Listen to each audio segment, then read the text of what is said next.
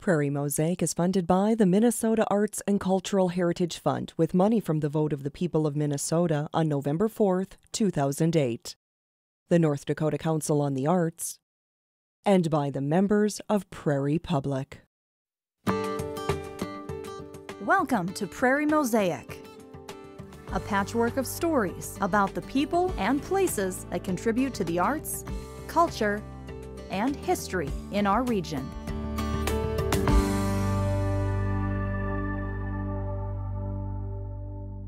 Hi, I'm Barb Gravel. And I'm Bob Danback.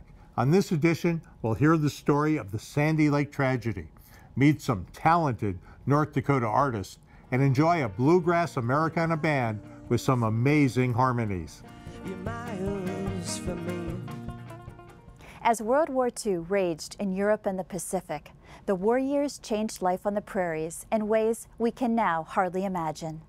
Although no battles were fought in North America, every citizen participated in the war effort. The Historical and Cultural Society of Clay County tells the story of what life was like here on the Homefront. Washington in wartime is people, busy people who pass through these gates in a never-ending stream. Important people, little people, humble people, young and old, all determined to give their best in our nation's hour of peril. It's hard for us to understand the impact that the war had on everybody's life every single day. Here in Clay County, there was something like 3,000 people went into service, 3,000 men and women out of a population of 25,000. That's a lot of people gone off to service. And everybody else that remained behind, they wanted desperately to do something at home. But no matter what the cost, the American people are prepared to pay the price of victory. Rationing probably was the thing on the home front that affected people the most. Sugar was the first thing that was rationed, and book number 1 had not very many coupons in it, and it was for coffee and sugar. Then after each subsequent ration book was issued, the canned vegetables and fruits were rationed, canned meats were rationed, rubber was rationed. They obviously needed gas and building materials, so all of those things were rationed. Most people pitched in and wanted to feel like they were doing something to help America win this world war. The rationing system really worked. Every crop needed to win the war will be produced in enormous quantities as a result of the planning and research centered here.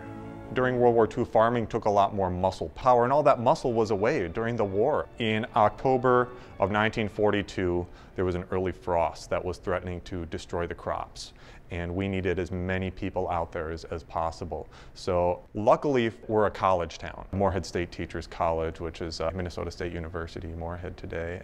They declared an onion holiday. Classes were canceled and everyone was encouraged to go out and pick the fields, sugar beets, onions, to save it from being destroyed.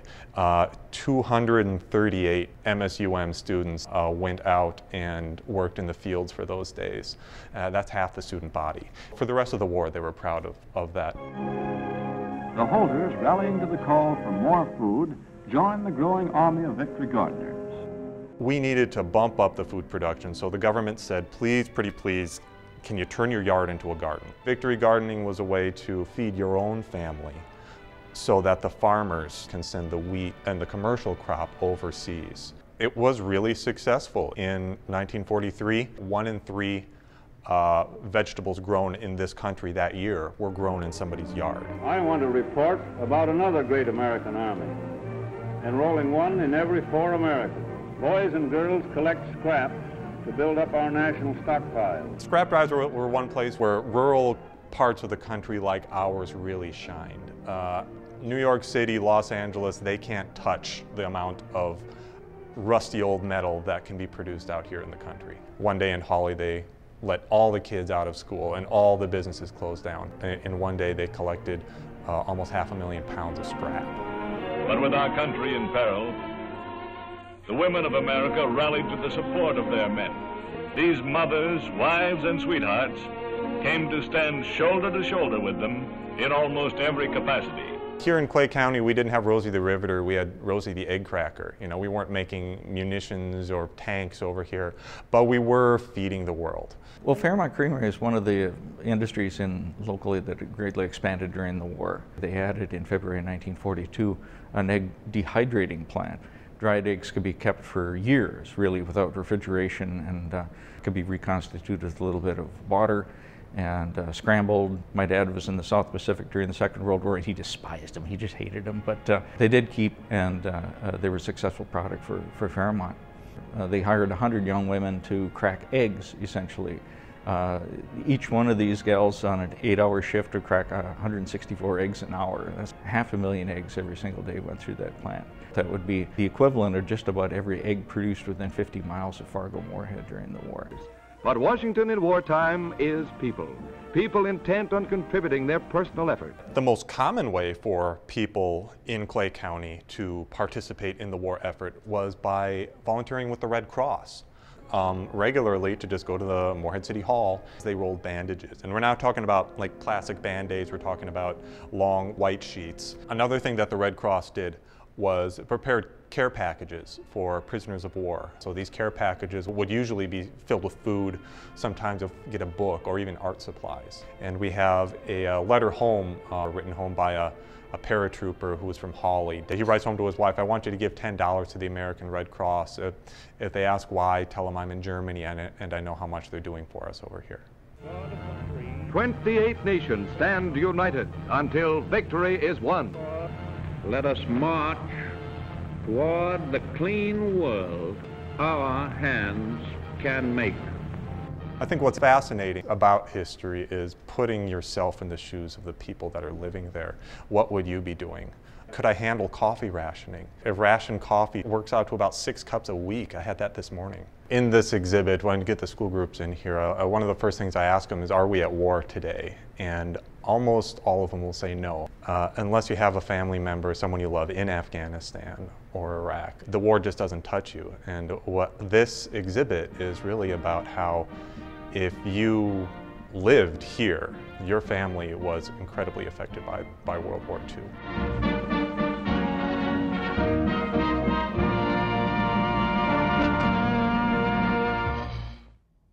In the winter of 1850, the Bureau of Indian Affairs decided to relocate the Ojibwe out of Wisconsin and west of the Mississippi.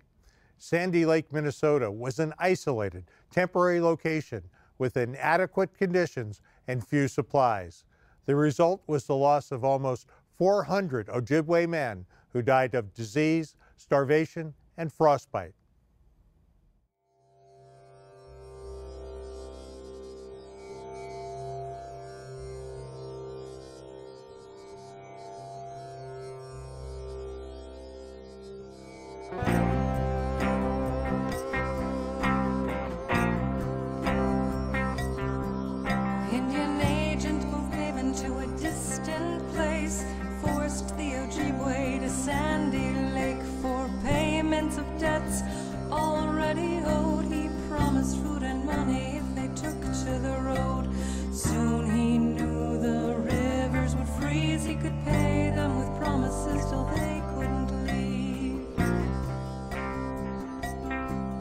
If he forced them to winter at Sandy Lake, they might resettle in this better new place.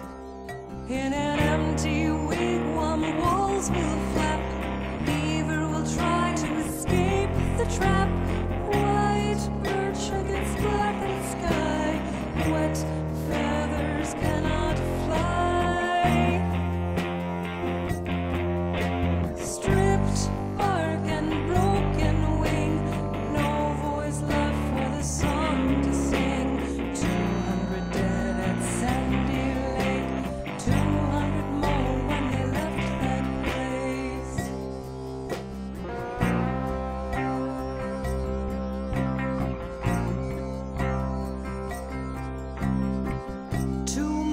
They had to wait. White leaders arrived and would not pay. Handed out flour thick with rot. Told everyone they must stay put. But sun must come out after a storm. People burned their canoes.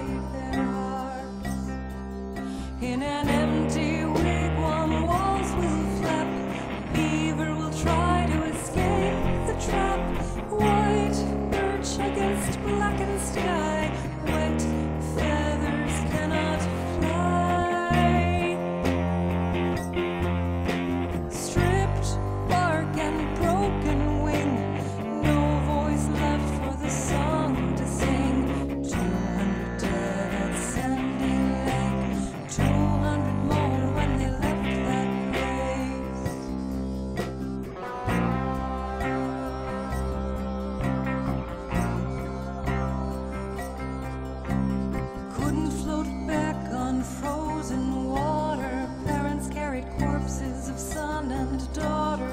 Ground all covered with graves, dead of clans, marten, bear, fish, and crane. Who will mourn the sons and brothers? Who will mourn the sisters and aunts? 400 lost for a white man's gain. Oh, Ojibwe people, never the same. In an empty wigwam, walls will flap. Beaver will try to escape the trap. White birch against blackened sky. Wet feathers cannot fly. Stripped bark and broken wing. No voice left for the song to sing. 200 dead at Sandy Lake. 200 more when they left that place.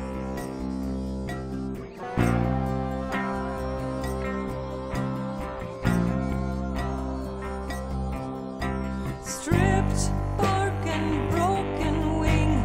No voice left for the song to sing. 200 dead at Sandy Lake. 200 more when they left that place.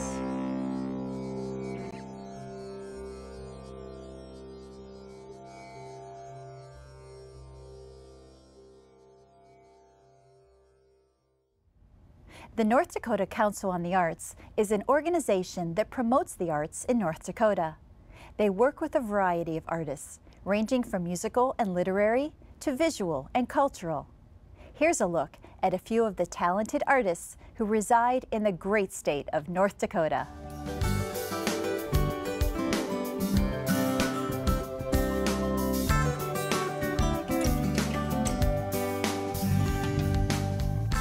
Arts and culture help define what it is that we are here in North Dakota.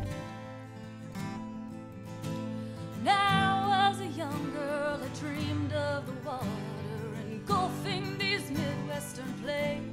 So having arts programming within this rural area is so important. It's important not only to the artists but to the people that are here. Just because we live in a rural area doesn't mean that we don't deserve wonderful cultural programs. The Council on the Arts provides funding for people like me to get my music out to the public. Well, I grew up doing music here in western North Dakota. Being a rural musician can have its challenges, and was always told that you should go on and go to Nashville, move out of this place and go on and do something with your music and somewhere else, as if that meant that you were on some level a different sort of success. But I always had such a tie to this area, singing about what it was like to grow up out here, that it was always important for me to keep that sense of place, but also really important for me to move back here because I wanted to be here and figure out a way to make music here and be a successful musician in the place where I wanted to live, where my family is, where my roots are.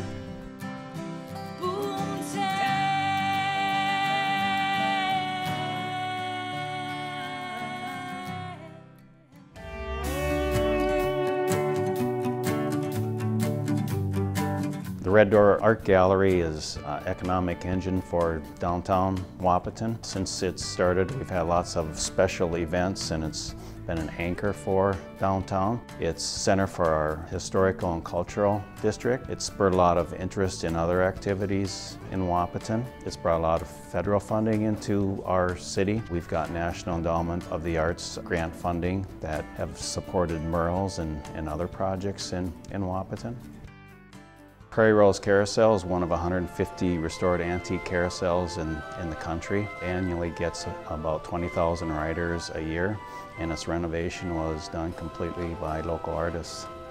I think arts encourage creativity and support entrepreneurs. It needs to be a hub for young people who want to live here. It also supports downtown apartments and people who live here that can be stable sources for businesses up and down Main Street.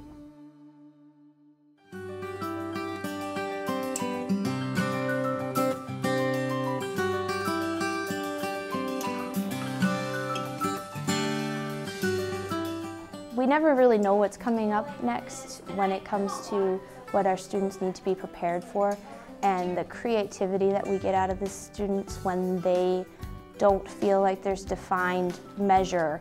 They don't have to have the right answer, but they do have to support why they did what they did. They still have to say, well, I did this because, and that's a really important skill.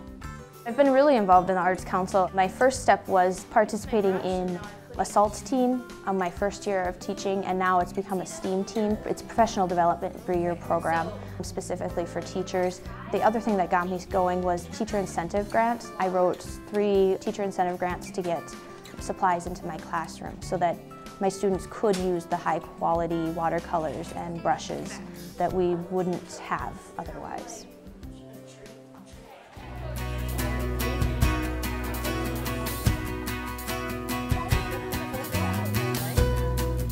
In 2009, we became a part of Art for Life, and consecutive artists have come several years. They have noticed an increase in how the residents respond when they come. At first they complained they couldn't do things, and now they are doing original projects. Today we're working with 3rd graders, and this is a new component. The 3rd graders are coming monthly to interact with residents, maybe eventually sharing stories and becoming pen pals and having a special resident that's here. There's definitely a positive demeanor, and if an artist is staying in Langdon, then they spend quite a bit of time here and they paint or do something, and the residents just flock around them and interact and tell stories. So it definitely adds a healthy aspect to their day.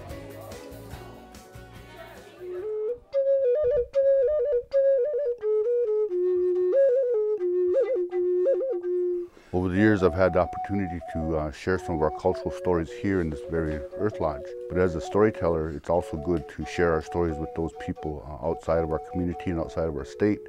And the Arts Council has been generous in their gifting of the funds to help myself and several others as we travel around North Dakota, as we travel across our state, even overseas. The young people that now who have been inspired by what they've learned in our classes from flute making and singing. It's really good what the Arts Council can do to help other people. As far as myself and my family, it's been a blessing. Long ago, they had to come to the storyteller and to lodges like this or to a home. Now, with the Arts Council, I get to go to their lodges, I go to their schools, I go to their communities. We're still welcoming the pilgrims to this land from all over the world, and the Arts Council helps us to open those doors and to make it a lot easier to understand other people.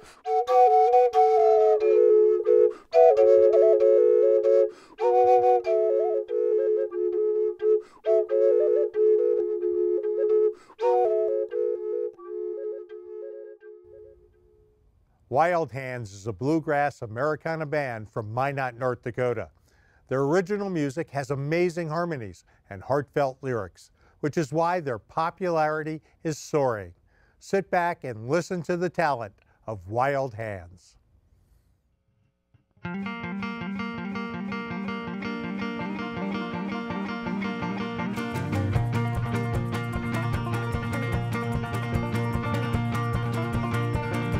You're miles away, you're miles from me. You close your eyes, it doesn't have to seem so far. And I see you when I see you, I hope it's sooner than it's later. You're never miles away from my heart.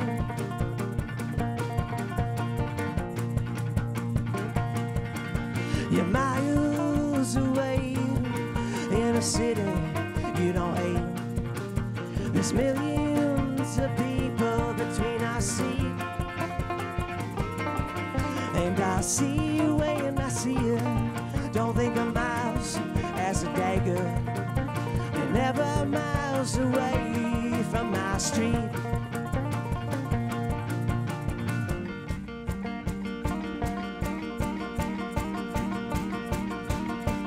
Going home to see a ghost that I used to know. Around that old storm cloud right through your front door. Well, if that airplane is failing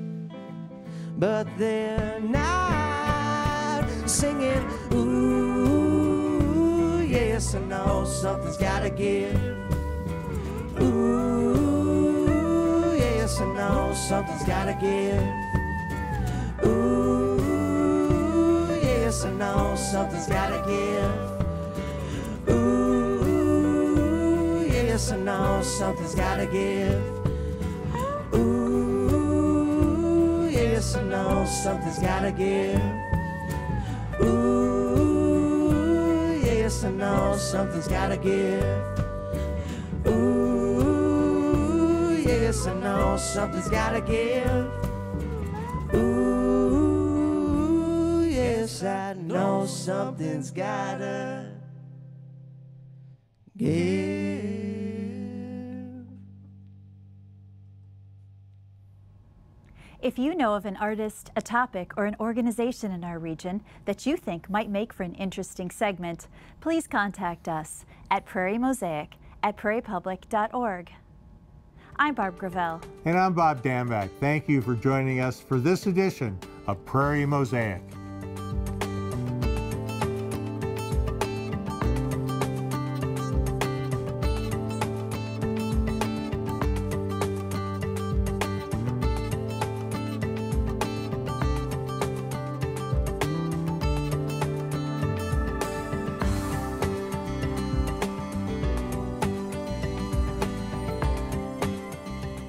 Prairie Mosaic is funded by the Minnesota Arts and Cultural Heritage Fund with money from the vote of the people of Minnesota on November 4th, 2008, the North Dakota Council on the Arts, and by the members of Prairie Public.